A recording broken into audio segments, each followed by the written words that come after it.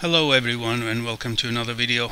Today what I have here is my new SD2IEC board for my Commodore 64. This one is a smaller factor PCB than the one I used to have in the past, and of course it has a great feature compared to the previous model, that it carries the a serial extension at the back of the PCB right here, in order for you to connect the external floppy drive 1541, for example, for the Commodore 64, and transfer file and copy files between the card and the floppy. And yeah, you can find quite a few out there in the markets, different shapes, designs, but not every single one of them has the same functionality. So for example, they do not have this serial extension, so you can attach a floppy, or some of them require external power, which is usually a simple USB cable to provide them with the 5 volts they need in order to operate. So little differences do exist, but for me it was essential to get a device that I can attach my 1541 floppy onto, because I like the idea of transferring files from the SD to the floppy and vice versa, and I would like to keep my old diskettes alive. So let's take a closer look at the device and all the individual components or parts that it consists of. And so the heart of the system is the AT-MEGA644 by Atmel. We have the 1541 floppy serial extension, which is important, the SD port, 3 buttons to swap between images, between the file contents or the games, and a couple of dip switches to set the device name or number. 8, 9, 10 and 11 is supported. So I think now it's time for me to go ahead and find my old Commodore 64 floppy, and I will try to copy stuff from the programs or files from the diskettes to the SD, but the main reason for me is to do it the other way around. So games from the SD should be present on diskettes as well, because I love this guy, the 1541, my floppy drive. And so I'm going to put the cable of the floppy drive right there, as the board is connected to the cassette port of my Commodore, and I will power it up, this guy, and we should try to get some copies. And for starters, it will be from the SD card onto the floppy disks. Now for this particular exercise, we're going to be using the file browser 64. We have set the device to 9, and the file browser has been loaded. Let's run the browser and see what is inside the SD. Several games and a couple of directories as well. You can see it's drive number 9, the SD card. For the moment it's been set up like this because we wanted to use the floppy drive as drive 08, and so we can copy between the destinations. And yeah, we can see a lot of games and programs in here. We can see the D64S directory. We have to go inside and look for the DraCopy, which is an excellent program. I think it was released back in 2018. In the zips directory there should be many zip files, but also the executable file for the DraCopy, which is the improved version, as I said, coming from 2018, and this is DraCopy 1, version 1. And so let's load the DraCopy and take a look at the interface and see what it is capable of. It has many improved features.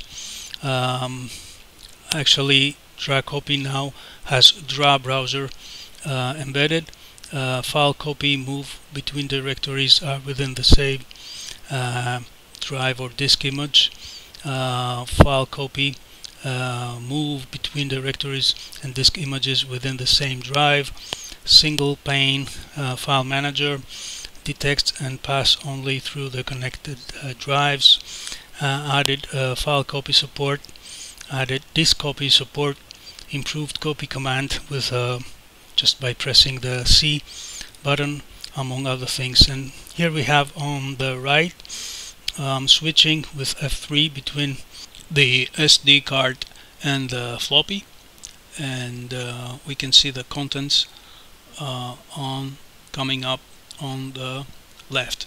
So I'm going to pick a game to start with, just a small game to start with, and I should press C, as this is the copy command, and then it will be asking for the destination. Select destination drive. Again, hitting F3 will take us to the floppy, the 1541, right there on the right pane, and then we can see the contents of the floppy, and just by hitting enter it will copy to its new destination. And there is this status bar, you can see copying for now, which on the other side has the indication of what it does for the moment, read and write. So I guess it takes portions of the program, read, write again all the time until it's complete. And so the status bar and the status indication is something also very useful and new. Still copying, as I said, it will take a few minutes, especially if the program or the game is a big game. For the moment, it's reading, writing again. Very useful information coming up in real time. And so let's wait a couple of minutes, and then we should have the camels game copied onto, I guess we're done, onto the disk.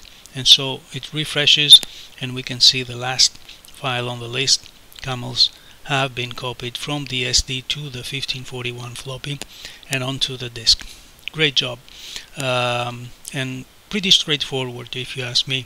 Just select the source drive, in this case the SD, select the game by hitting C, and then select the floppy as new destination and hit enter, and that will be all.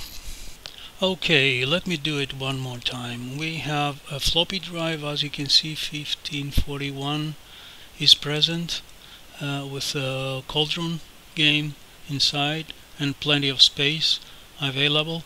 So I'm going to repeat the exercise one more time. I'm going to be switching to the SD card by hitting F3 and getting back to the contents of the card. I'll be selecting something rather medium type of file size, and let's pick something interesting, so I'm going to keep it onto the disk. What I like, Ghosts and Goblins, no, Gremlins, let's pick this one. And so I'm hitting C, and so that the file is copied and kept, and at the same time I have now to follow the prompt and select the destination drive. Again, we'll be moving from the SD to the floppy again by hitting F3, and so we are back to the 1541 contents, and here we have to press enter so that it starts the process, and we can see the LED coming up on the floppy drive, and so the process has begun, and in a while we should have a copy onto the floppy again, and every once in a while we can check the status bar, reading and writing for the moment, and copying gremlins onto the disk. So pretty straightforward. Drive is in operation, copying, and we can see the LEDs also reading on the other side onto the board of the SD2IEC interface. And so let's give it a couple of minutes, and it's not that long. You have to wait. It's bearable, if you ask me. Reading, writing at this point, it won't take long, but I want to show you in real time how it goes. And it's not just a small game, it's a medium file size game, so it's not that slow, if you ask me. Maybe 3 minutes, something like that, or 4 minutes tops, and the game is copied. And so pretty straightforward operation. I like that. I think now the way to go forward with SD2IEC boards is to absolutely have one with the ability to get the external floppy, the serial connection connected as well, and so we can make copies. Why? Because I love diskettes from the past and all the retro stuff, you know me, and maybe we should have it in a while.